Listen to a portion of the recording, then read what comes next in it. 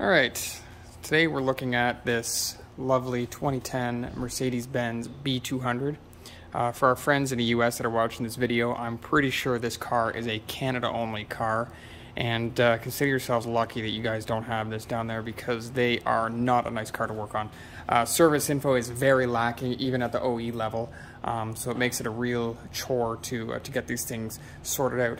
Anyways, the issue with this vehicle today is it is a no crank, no start. It doesn't have communication apparently, so I think what we're going to do first is just hook the scan tool up to this thing and just confirm that we don't have communication, see what we don't have communication with, see if it's just one module or several modules. I'm going to assume that it won't, because it won't crank, that it can't talk to the engine controller, so we'll just hook up the scan tool here and see what we got going on.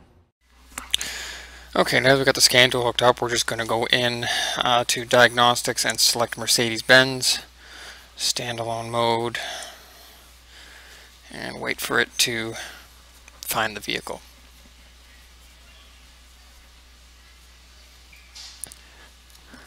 Okay, let's try automatic selection and see if it will pick up the VIN here. It may not if we have a communication issue, but we'll see here in a minute.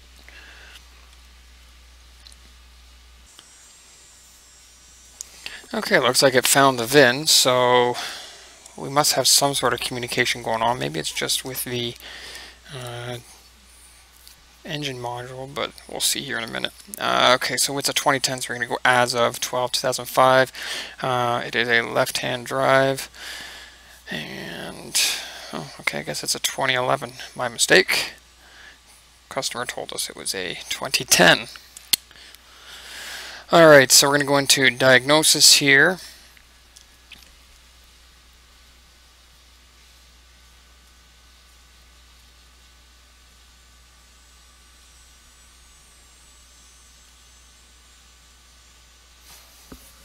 Let's just do an auto scan here and see what we can and cannot talk to.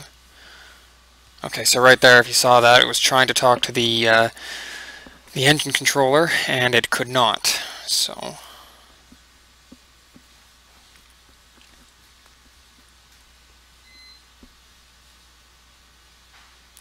looks like we have communication with quite a few different things here, so maybe it's just the engine controller that's offline.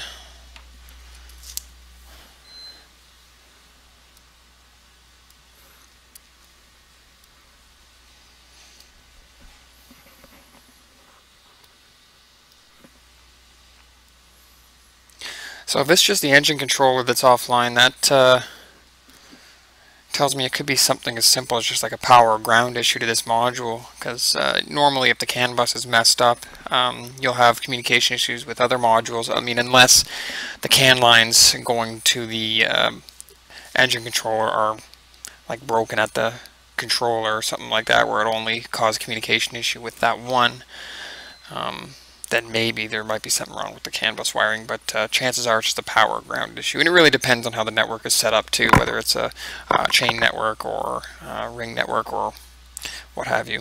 So we can have a look at that if we run into CAN bus issues later on into the diagnostic.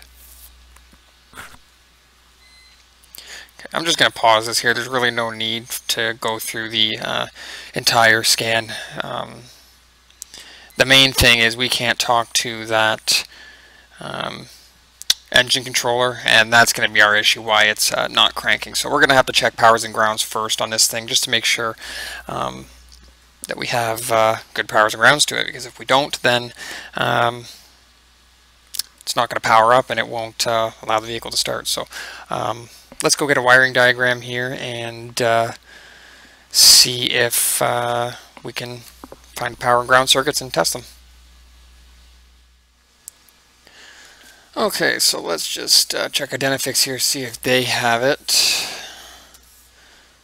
And yes, it's just a 2-liter non-turbo. This is yes, this is the problem that you run into with these B200s. There is absolutely no service info for these vehicles. Okay, well, let's just type it in here anyways. See if we can find something on here. yeah, there's nothing that's going to be of any help to us. So let's try all data here. Okay.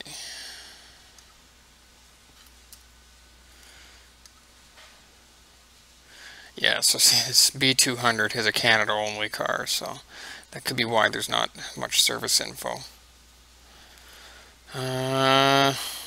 Yeah, so there is a little bit more here, but still no wiring diagrams. That's really what we need, are just the diagrams. Let's see if we have anything in here. Yeah, see, there's only...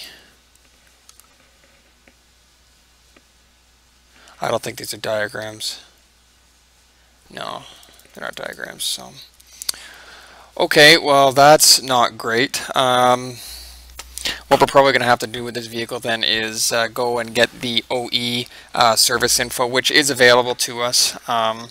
We'll have to see if we can buy a subscription for that and gain access to the Exentry portal, which is basically their online service info. Usually takes a day or two to get access to it for us up here. So we'll go do that and continue on the video once we have access.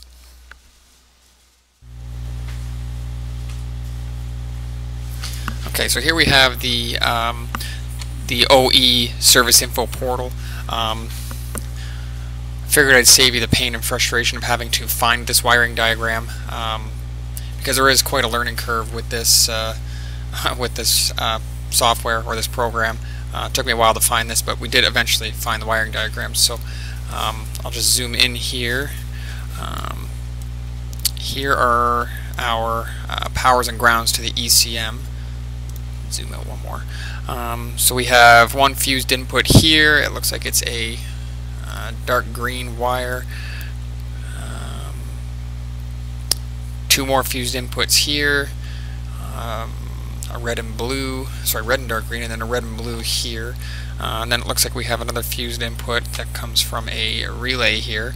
And then we have our three grounds here. And our fused input for that relay. So I think what we're going to do first is just check to make sure these fuses aren't blown or anything like that. Make sure they're good, make sure we got good power there, and then we'll go and find the wiring at the engine control unit. So let's start with that and see what we got on those fuses. Okay, now we're at our fuse block here. I've written all the different fuses down instead of going back and forth to the wiring diagram. So the first one is fuse 32, 7.5 amps. So that's this guy right here. And I don't see... Oh, we do. We have 12 volts there. I got 12 volts there. Just didn't have a good connection. Okay, so that fuse is okay. The ground isn't though. It just popped off.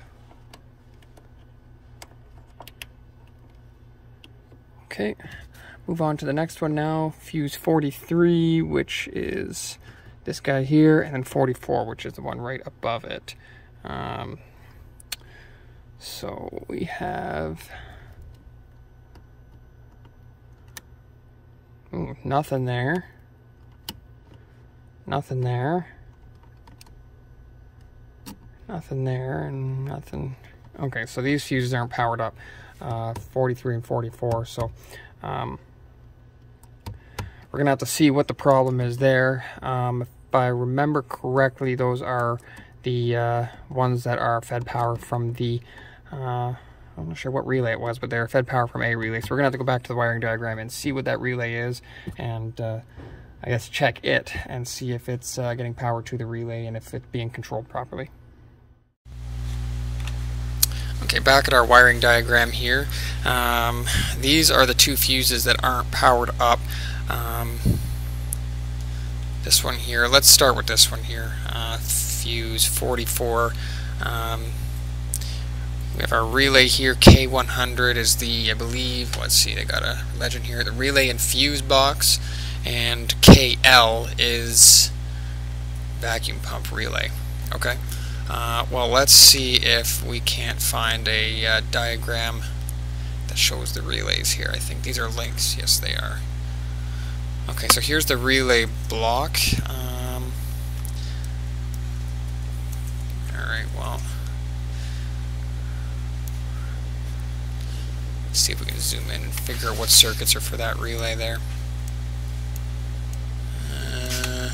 Doesn't really tell you. Well, you know what, let's go find that relay block first, and we'll throw the U activate in it and just see if it's being controlled properly, and kind of go from there, make a decision from there. Okay, so after searching through service info, I found that the relay block is behind the carpet there in the passenger side footwell, so not sure how much of a pain that's going to be to get out, but I'll do that off camera. Get the relay block accessible, and then we'll continue on.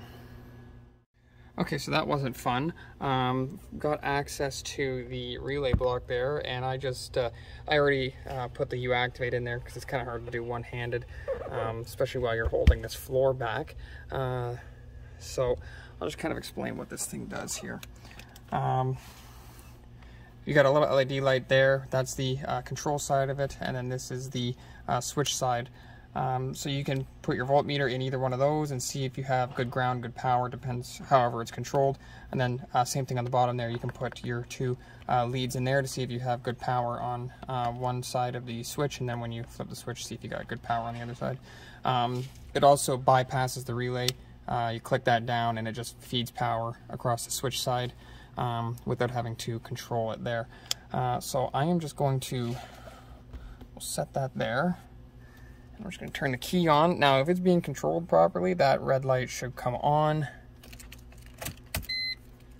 Like that. Okay, so it's being controlled properly. Let's see what happens. Oh. Interesting. I just heard a fuel pump come on. I don't know if you could hear it there, but let's see if this thing starts. All right, so I'm pretty sure this thing just has a bad relay. Wouldn't that be something? You wait a month for service info only to find that it's a bad relay. Yeah, okay. Well, that pretty much tells us, yeah, we got good power coming into it, and then that the circuit is okay because it's getting power to the ECM there. So that tells us the switch side is okay, and it appears here that the control side is working properly. So I'm just going to get a different relay, plug it in there, and see if it'll start. All right, let's take our U activate out of here and throw in our, get out of my way, throw in our good relay. All right, now let's see if it'll start. Yeah, I heard the fuel pump prime. It's going to start. There you go. So, looks like we just had a bad vacuum pump relay. I don't know why they label it the vacuum pump relay.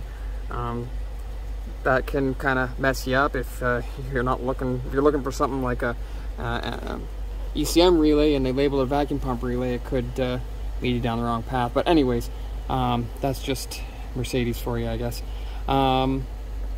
So at the end of the day, all this vehicle needed was this relay. Hey everybody, please take a second and hit the like button. Don't forget to hit the subscribe button, and please follow us on social media.